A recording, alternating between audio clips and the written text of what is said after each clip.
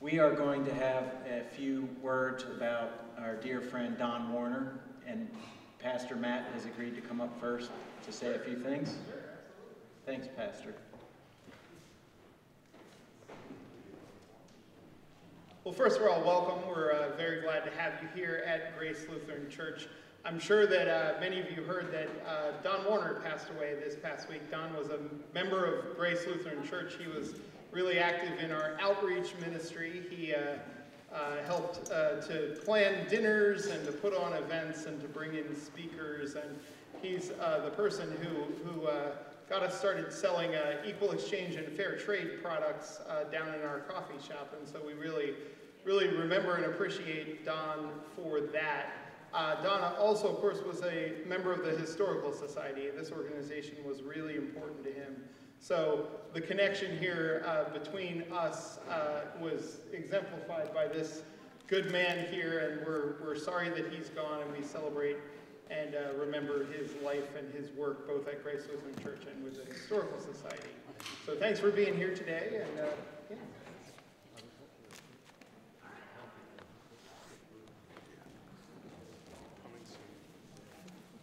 Frank Badovic is also going to say a few words for us.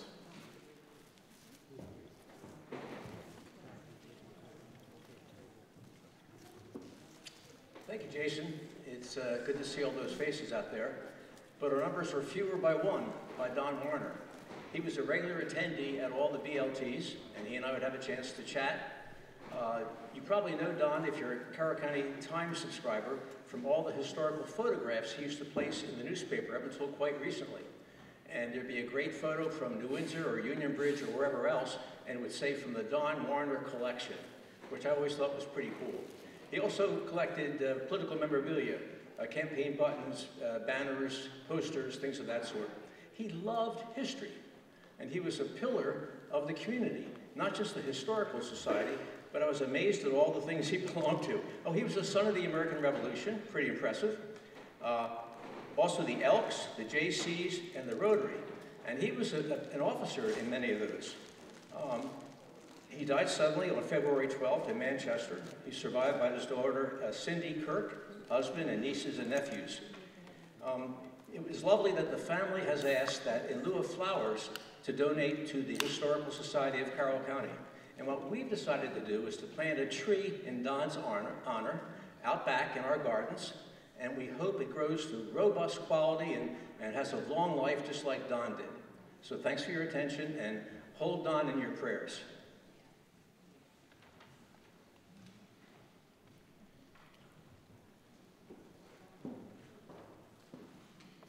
Thank you, Pastor Matt and Frank, for those words. Just an FYI, Frank Badovic's talk from last month is on this Society's homepage. If you scroll down a little bit, there is a Watch This Video link. It'll pop up, and you can see the latest BLT talks there. So check that out when you have a moment. We want to acknowledge our sponsor for today's talk, Acts Fairhaven. Kevin Jones in the back. You can wave, Kevin, say hi to everyone.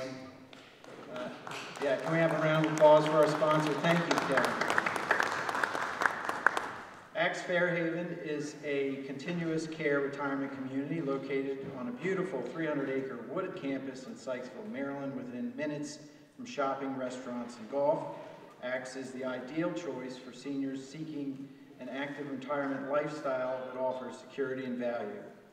To fit your individual goals, preferences, and budget, Fairhaven offers a variety of affordable financial options that are designed to accommodate your income, asset, and insurance situation. Without further ado, I'd like to introduce our speaker, Diane. Diane Boettcher is a retired U.S. Navy captain who has pursued her own family tree for the last 3 decades.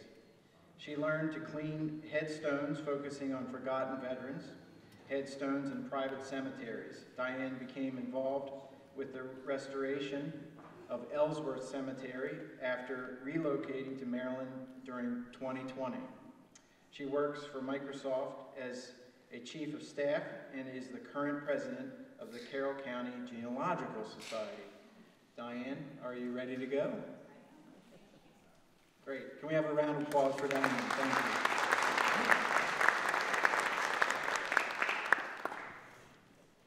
Okay. So good afternoon, everybody. Thank you so much for having me. I'm always excited to share what we know about Ellsworth Cemetery and the people there. So I'm really grateful that you came to listen to me, because it stops me from randomly grabbing people in grocery stores and saying, let me tell you about this wonderful story. So we're going to focus on the autobiography of John Baptist Snowden, who was a longtime resident of Westminster and Carroll County, and is buried up at Ellsworth. There we go. So this is a picture of Reverend Snowden from his autobiography and his memorial, which is the largest in Ellsworth Cemetery. So we know a lot about his life, as well as his family, excuse me,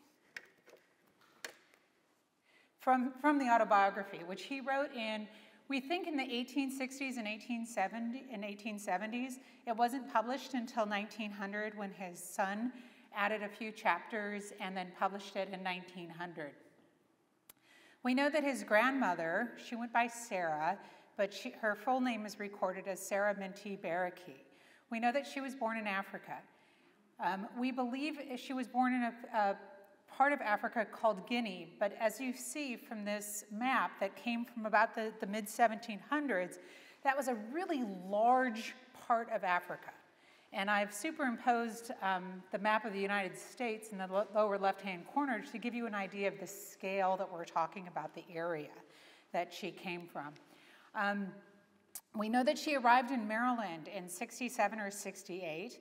We know that she gave birth on the waters. So while she was in the Middle Passage, she gave birth to the Reverend's Aunt Jane. And then she came to Maryland. She wouldn't eat pork, which makes me think that she might have been Muslim. There is a tribe called the Fula tribe that is primarily, even today, about 95% Muslim and lives in that area. So with no other thing to go on, that's my best guess, is that she was a member of that tribe. She remembers having gold earrings, 3 to 4 holes in each ear, to hold her jewelry. So she came from a wealthy family.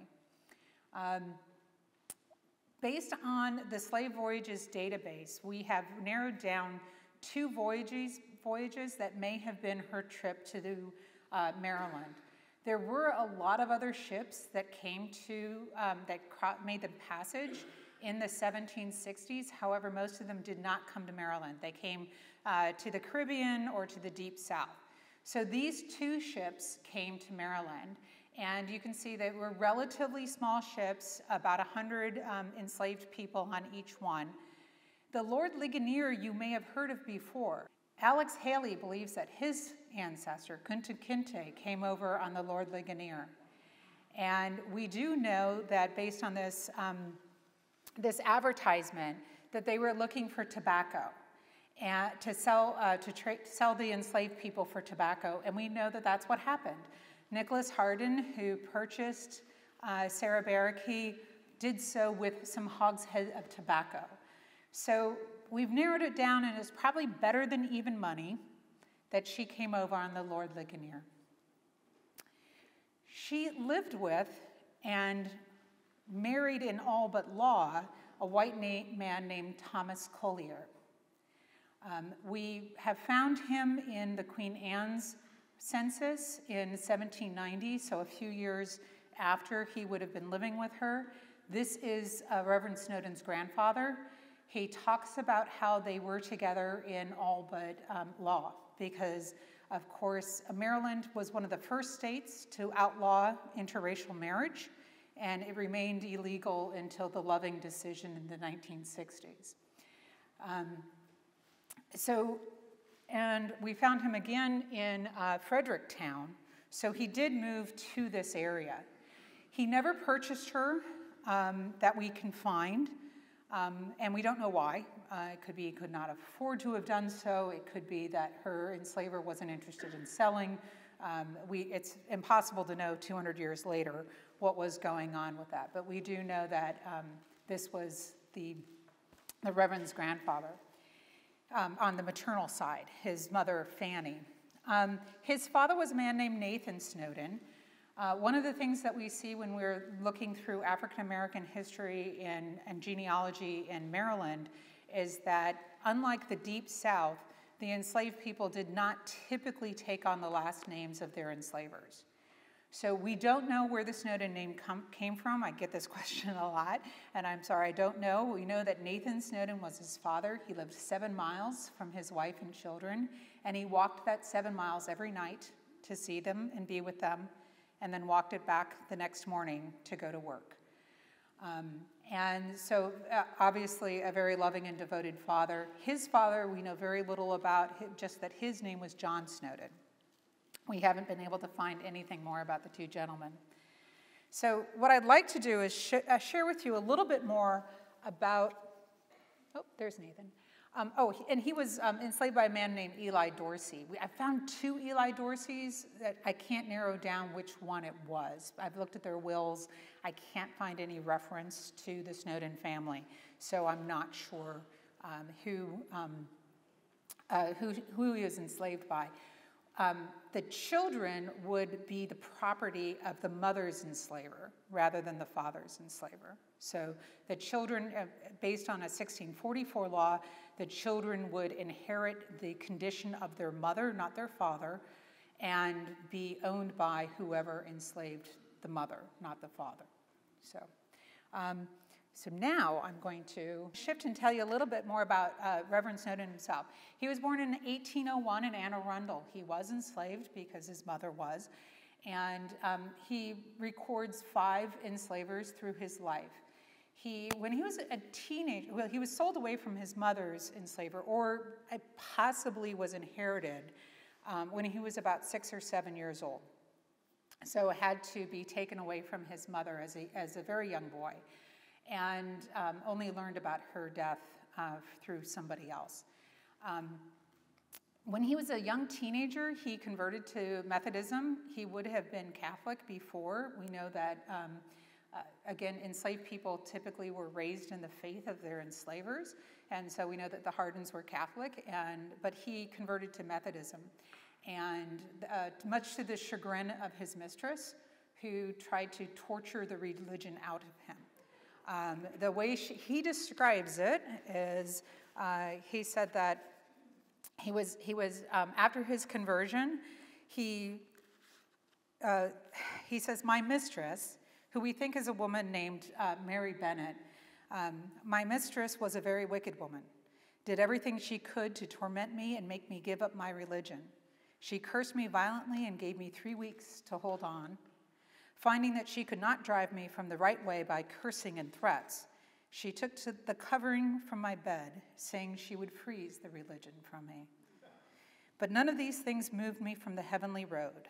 I tried to obey and please my mistress as far as I could, but when serving the Lord was displeasing to her, I chose rather to please and obey God than her. And so he later on convinced he went through 2 more enslavers and became a minister while he was still enslaved, which was pretty unusual. It was unusual in the first place for an African American to become a minister and to have that trust placed in him while he was still enslaved was even more unusual. Black preachers were not allowed to preach without a white preacher present, and so he would always have a white minister with him. He was able to convince his enslaver to allow him to purchase his own freedom, which he did, and then decided that he was going to marry a free woman because he did not want to add to the evil of slavery by having enslaved children. So he says this about it. I regarded slaveholding a great crime, one that man should give an account of in the day of judgment. After a careful study of the subject, I concluded that all men ought to be free, and all good men should work to accomplish that end. I resolved within my own self that I would never increase slavery by any act of mine. So at the time he was still enslaved, he also learned to read and write. He taught himself and hid it from his master and mistress. He actually raised enough money for his what they called Sunday money. So the work that he did on Sunday would be things that he could keep his own money. And he bought a spelling book by convincing some of the white children in the neighborhood to take his money and buy him a spelling book. And so he was able to have that. And then he said he hired a woman for $1 to teach him to read and write. And he says this about it: "I have spent a good many dollars since that school period and have tried to do so to the best advantage. But I think that no dollar I ever invested has brought forth as good a results as the one paid to Mrs. Lynch for teaching me." So he moved to Westminster, and he married Margaret Kuhn. We'll talk about her in just a minute. He wanted to move to Pennsylvania. He thought Pennsylvania was the place for him. Maryland, obviously, still a slave state at this time in the 1830s, and Pennsylvania was gradually moving slavery out. And so he wanted to move to Pennsylvania, but his wife didn't.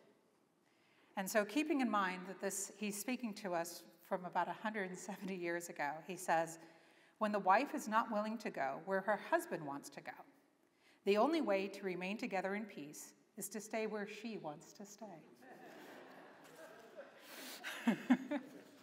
He's a wise man, indeed, indeed. And Margaret was an amazing woman. She was born enslaved. She spoke, I'll get to a little bit about her, but I do want to share with you what he said that she did when she would make their clothing from scratch, except for their hats and their shoes. And what she would do to make clothing from scratch in the 1800s, she could shear the sheep, card the wool, spin the yarn, and knit the socks. She could plow the ground, sow the flax seed, pull the flax, thresh it, put it out to rot, break the flax, and spin it. So being a housewife in the 1800s involved quite a bit. She was also, we know that she took care of a lot of the other women in the neighborhood. She probably practiced midwifery and did a lot had a lot of medical knowledge. And Reverend Snowden has something to say about that. He says, "The slave mothers and fathers had a great deal of good medicinal knowledge, much more than the present generation has." So just like today, you know, kids these days, they don't know how to do these things. No doubt this came from the fact that many of the slaves had to be their own doctors in most cases. Necessity compelled them to study the use of herbs or roots to effect cures. And he goes on to suggest that that the rich who have money to burn can share it with doctors, but the poor people should take care of themselves. So now let me tell you a little bit more about Mrs. Snowden. She was born Margaret Kuhn. She was enslaved by a woman named Regina Grand Adams, who was a German Catholic. And she was manumitted upon Mrs. Grand Adams' death. So manumitted is the legal word from being set free from slavery forever.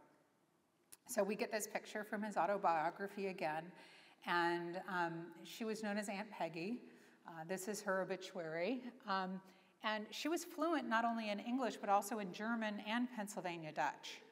And their neighbors, their German and Pennsylvania Dutch neighbors, delighted in talking with her because she was fluent. She also did a lot of math in her head. She would go to Baltimore fairly often to buy and sell goods for their neighbors.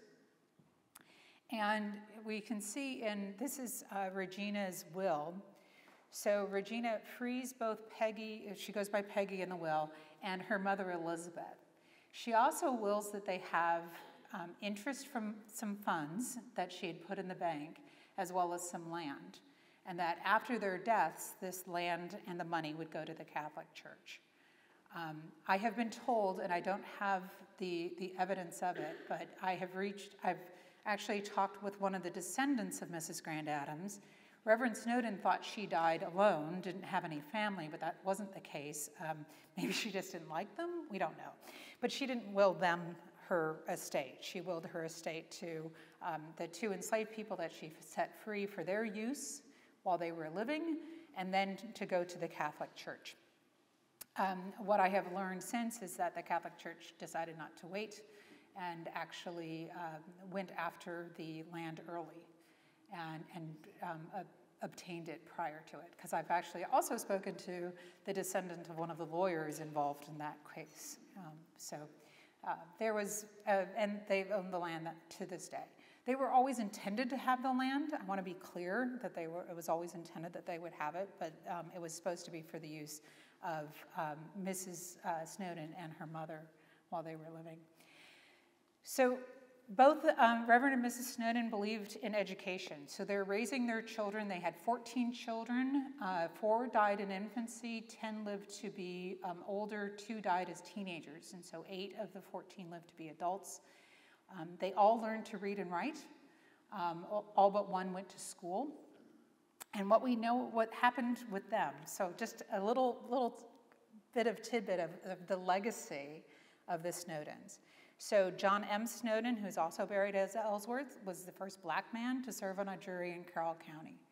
His brother, Tom Baptist Snowden, who was the author of the autobiography that he added to it and got it published, he was a Methodist minister. And their sister, Mary, I'll tell you a little bit more about her. She became an educator.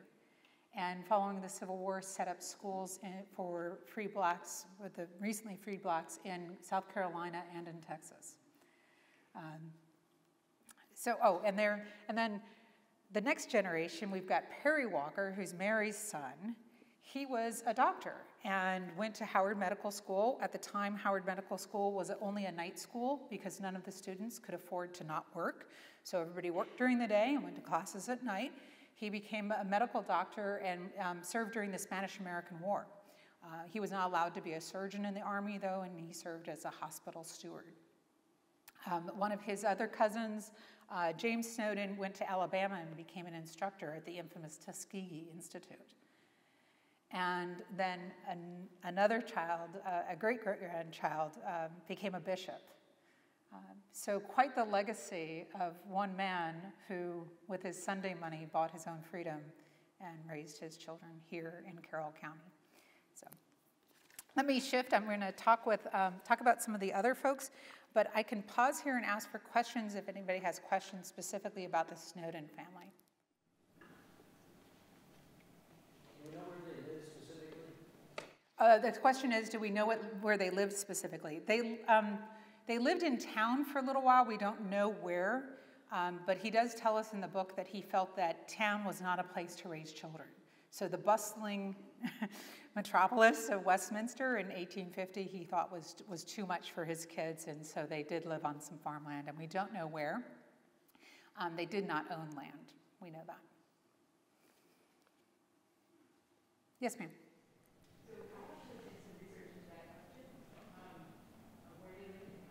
Mm-hmm. I think the son, John M., lived at the house at 174 West Main Street, sorry. And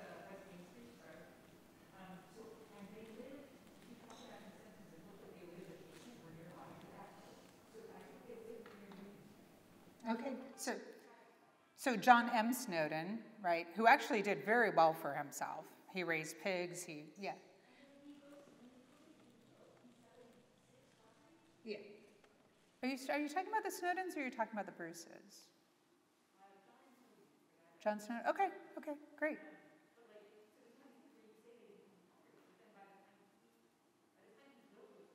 Yes. So post the Civil War, then African Americans were permitted to own property in Maryland. Prior to that, it was unusual, and in fact, often required an act of the state legislature. If you go back and you look at the archives of the state legislature, you'll see several occasions where they permit free colored, that's the language they use, free black people to own land. And it required an act of the legislature in order to allow that to happen. So, but John Snowden, you said, you believe, based on the research you've done, well, we need to get together. We need to talk. Yeah. This is his son, and then, when he was older. Okay, great, thanks. Okay, so one of the questions I get a lot about Ellsworth is, do we have Civil War veterans? And yes, we have 17 Civil War veterans that we believe are buried in Ellsworth Cemetery. They were almost evenly split, enslaved and free, prior to the Civil War. Let me tell you a little bit about the history of the USCT.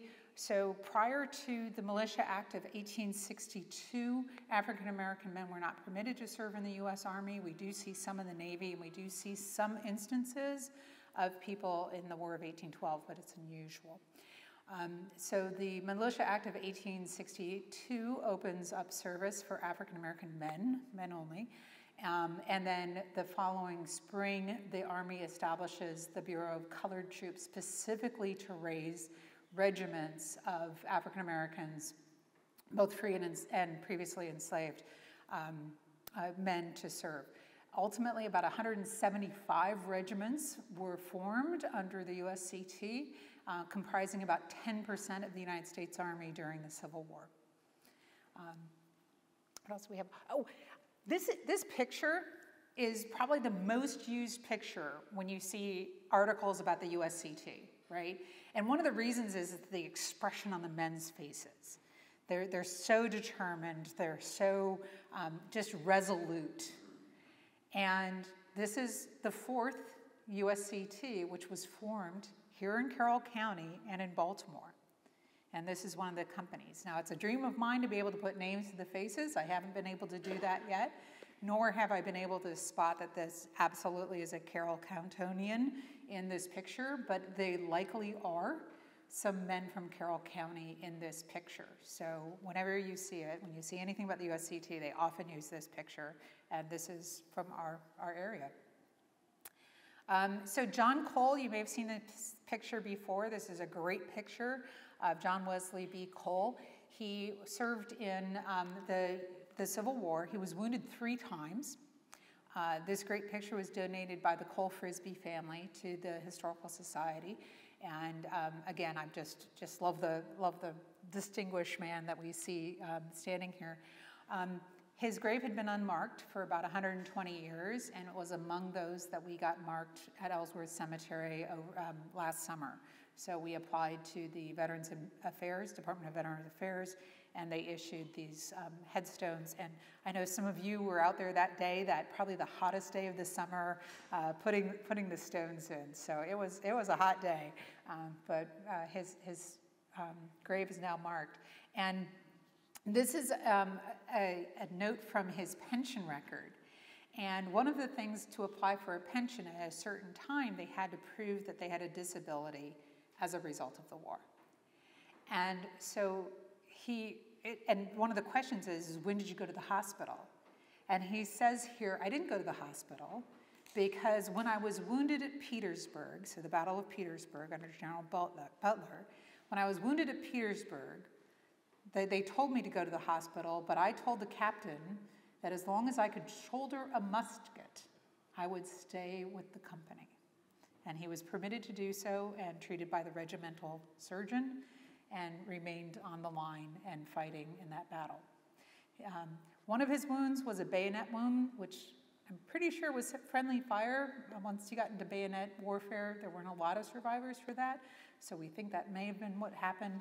But that was John Wesley Cole's just evidence of his courage and bravery. Another one of our folks, I love this story, is Daniel Warfield. So Daniel served, Mr. Warfield, Private Warfield, served as a drummer boy. So his father, Oscar Warfield, bound him out when he was a young boy. Not an uncommon practice to bound out young children to farmers, and then their pay would go to the parent, the father.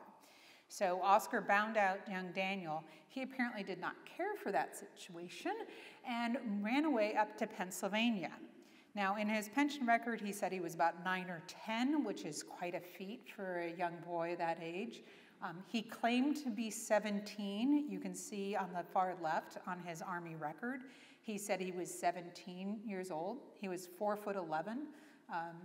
You can just imagine the recruiter going, 17, huh? Okay, and writing down that he was 17. So there we are. Yeah, so there it is, thank you. So we've got, he ran north to Pennsylvania, and we do know he enlisted. Whether he was 9, 10, 15, 17, we don't know. But he did serve with the Pennsylvania Regiment. during the Civil War and returned back to Westminster, where he opened a barbershop with his 2 sons. His father, Oscar, apparently, yes, this is his headstone. And what you see up on the screen is an excerpt from Oscar Warfield's will. And what he says is that my estate is to be divided amongst all my sons and daughters, share and share alike, except for Daniel, who gets $1. So we know Oscar could hold a grudge.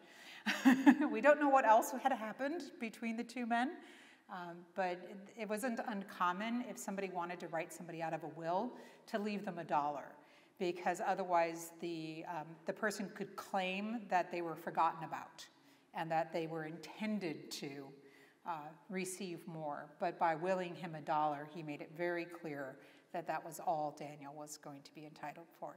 And Daniel actually died of influenza during the Spanish flu outbreak, during the Great Epidemic.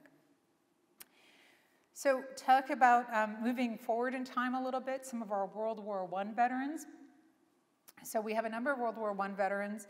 The Army at this point was still segregated, and the African American men served in the 92nd, I think the 92nd and the 93rd Divisions. And when they were going over to Europe, while Pershing kept the white American soldiers under American command, the African American soldiers went under French command. They were issued French kit, so French uniforms, French rifles, so they had to retrain on the French equipment. Harvey Gibson, who's buried up at Ellsworth, and we don't know exactly where his grave is, so that's why his headstone is up by the flag circle. We hope to learn where he is, but that's where his headstone is now. So Harvey Gibson served in Company C of the 371st, and this company is notable for having the first African American to receive a Medal of Honor for World War I. So Freddie Stowers was a corporal, and they were taking a hill, and they were, obviously World War I, we're talking trench warfare. So the Germans are coming out of their trench as if to surrender. And so the company's moving forward across no man's land when the Germans jump back into their trench and open fire. Withering fire that kills about half of the people, including all of the officers. Corporal Stowers presses the attack, takes out one machine gun nest, and then charges against another and is killed in that second attack. He did not receive his Medal of Honor right away. Unfortunately, it was misplaced, and it wasn't until the 1970s when the Army said, this is kind of strange. Not a single African-American soldier received a Medal of Honor for their actions in World War I. Maybe we should take a look at this and see if we missed something. And they did, and they found Corporal Stowers' award submission, and he was the first African-American to receive the Medal of Honor for actions in World War I. It was given to his sisters, because obviously he died in the attack. We have a few more other World War I veterans in the cemetery, some of whom were still working to meet all of the requirements of the Veterans Affairs in order to secure headstones for. So Arthur Squirrel and Thomas Bruce were still working to secure headstones for them, but we know that they served and we know that they are buried at Ellsworth. We have a couple of World War II veterans, Leon Smith and James Gibson, who served during the Army, and I believe James Gibson was in the Air Corps. So I've been talking a lot about men, because I've been talking about veterans, and back then, only the men served. So I wanted to share with you a few of the stories of the notable women who are part of this community, if you will. So probably the most unique headstone that we have is for Laura Robinson. Laura Robinson was a domestic. She worked for various families, but when she passed away, she was working for a judge. This kind of a headstone is called a ledger. So it's about the size of the grave. It's about 8 feet long, about 3-4 feet wide. And in her will, she says, I want an appropriate headstone. And so I think they did okay in creating that one for her. And then I mentioned before Mary Walker. We do have a picture of Mary Snowden. So this is Reverend Snowden's second daughter. She married Perry G. Walker, who was a minister. We believe he was a freeborn black man from Liberty Town, and he became a bishop as well, or excuse me, a very significant minister. He never actually rose to the bishop. But she was such a well-known educator that after the Civil War, she went down to South Carolina, helped establish some schools, and then the university that you see here, the St. Philip's College, which is still a HBCU in San Antonio, Texas, rode off to Baltimore, where she was living with her husband, and had her come all the way down to Texas to run the school for 2 years. We also have Eliza Franklin. Eliza was the wife of Alan Franklin, who was a USCT soldier. He was a member of the Grand Army of the Republic, which in itself was not a segregated organization. The post could decide whether to be integrated or not. Those in Carroll County were segregated, so the one here in Westminster was the Burns Post, was an all-white post. The African Americans attended the Thaddeus Stevens Post. And we know that Eliza Franklin was the president of the Women's Relief Corps, which was the women's auxiliary of the Grand Army of the Republic. And as an organization, that remains to this day. So they did community work, so they raised funds to take care of veterans, to take care of schools, to take care of the others in their community. And then Jane Thompson is our earliest burial. So she died in 1862, which actually predates the founding of the Ellsworth Cemetery Corporation. And she was, the earliest we find her in the records is in 1830. So in the 1830 census, she's enumerated as a free black woman with her daughters, which is unusual, as you might imagine. Her husband, Samuel, who is buried with her, was likely enslaved, or else he would have been listed as the head of household. So by 1850, though, they're both free, and they're living with their granddaughter, Clementine, who married one of the Snowden boys, which actually I think is a nephew of the Reverend rather than a straight-line descendant. Okay. Kind of wrapping it up here, one of the questions I get a lot about is, what do you need at Ellsworth? And most people think we need money, and of course we do. We're a nonprofit. Like, of course we need money, but what we need even more is information. So things about, like, where do people live, and to some extent, where are they buried? So we're looking to tap into the wisdom, people who have lived here for a long time, who may know more about the history of the cemetery. Please reach out. I would love to talk with you about what you may know to advance our knowledge about this critical part of the county's history. And with that, I'll open it up more generally for questions. I have a microphone here. If someone raises their hand, I can hand it to you.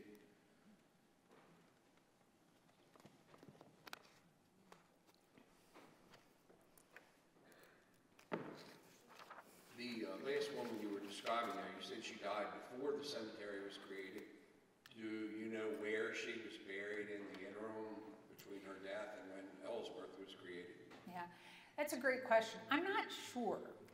I suspect the land was actually being used as a cemetery for free blacks before the incorporation of the cemetery. So I think she was buried there, and then the monument was erected after her husband passed away. Yes, ma'am. Okay, Lynn, here you go. Diane, your research is so interesting, and the stories you tell so vibrant. Can you tell us a little bit about how you developed this interest?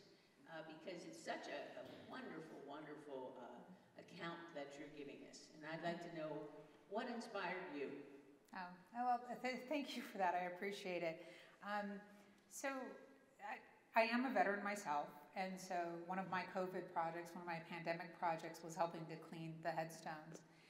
And when I read about Ellsworth Cemetery, there was only 4 veteran headstones up there, and it struck me that that was probably not enough. And so I started digging into it. And then, honestly, how can you not be pulled in by these stories? It's just, to me, it's absolutely fascinating. I think we have I mean, there's another, Clarissa is right here. This is Private Dorsey, right? And he was actually enslaved before he joined the military. So he joins the Army to get out of enslavement.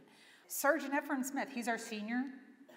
He's the most senior veteran we have in the cemetery because he was older. He was like 32 when he enlisted. You can imagine their lives and how difficult they must have been at a time when they couldn't vote or even be citizens, right? And yet, when the war came, they said, "Yeah, I will go," and just that's inspiring to me. And also, I really believe that this is our shared history. So one of the things I think a lot about is I am a white woman, and I'm spending a lot of time researching an African American cemetery. And so why? Well, it's because it's our history. It's not it's not somebody else's history. This is American history. And I've learned so much about the county, about Maryland, some things that I didn't know. Like, for example, Lewis Dorsey, because he was enslaved, his enslavers got paid by the federal government. The U.S. Army, and you can think of it as the U.S. Army bought him if he wanted, I guess. I don't know. But they called it a bounty. You could call it reparations. A free man enlisting got $100, but an enslaved man enlisting, his enslavers got $300. And it's just going, wow, yeah, exactly. Like, it's crazy, right? And they had to prove title.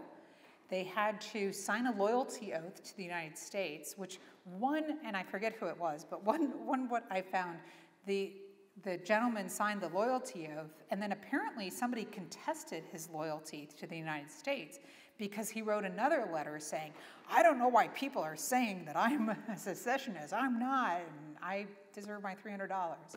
So, I mean, like, things I never knew about, and it never occurred to me to even ask about, like, what happened here. And yeah, like I said, hopefully this inspires others to see this as our shared history. So. Anyone else out here? Here we go.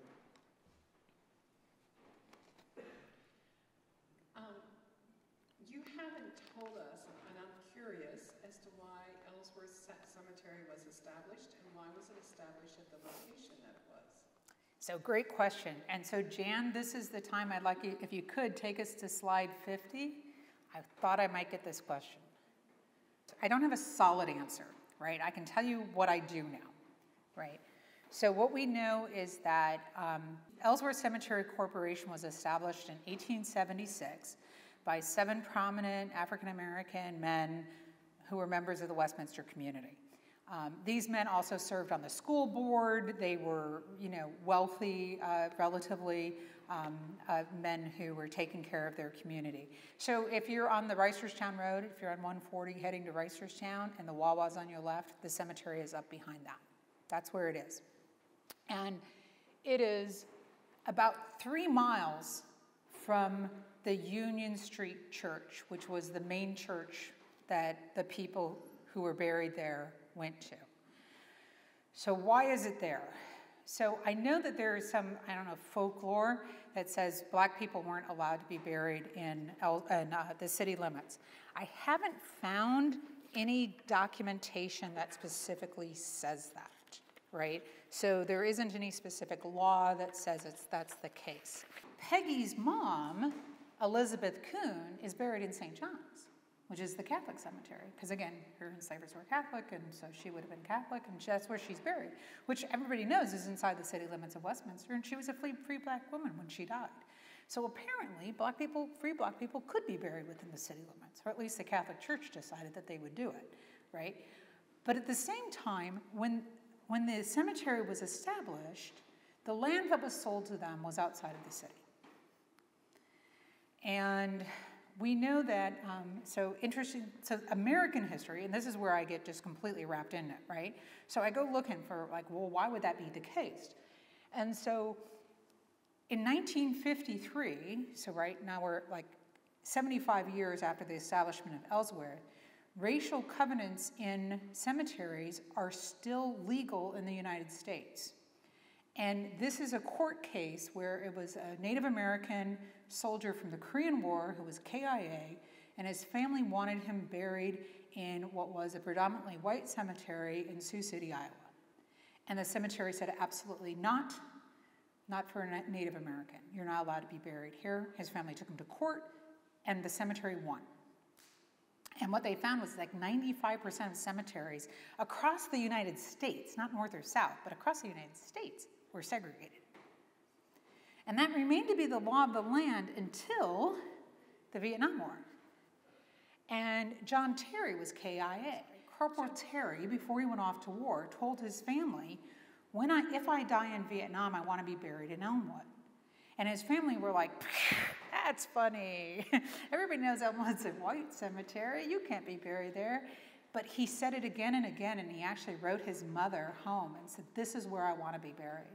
So when he was killed in Vietnam and came back to the United States, his family applied to buy a plot in Elmwood Cemetery, and they were refused. And they took him to court. He was buried somewhere else. They won the court case. He was disinterred and reinterred in Elmwood. And it is now the law of the land that we cannot have segregation in cemeteries. So that's probably a really long answer to your question, and it doesn't actually get to the heart of it maybe, but it probably was because most cemeteries were segregated by race at the time. And that was what everybody was going to be used to, and that was what was going to happen. Yes, sir. Here's the microphone. Terry. Those of us at the meeting, speaking for myself, had never heard of it. And so we lit up to that, decided to pursue that, and our Rotary Club has been involved in service projects at the cemetery, including staining the wooden fences, digging out the weeds around the flag court. We donated a new base and a new flagpole for the flag court, and we're planning to pursue those kind of projects again in the spring. So if somebody's looking for hands-on as well as donating, it's the Rotary Club of Boggs Meadow. We're a morning club, and you can find us on Facebook. Yeah, thank you so much for your support. I have been honestly deeply humbled that every time we ask for help and volunteers, the response of the community to really own the cemetery and take care of it. So thank you for all that work. I see somebody's hand over here. Yeah? What else?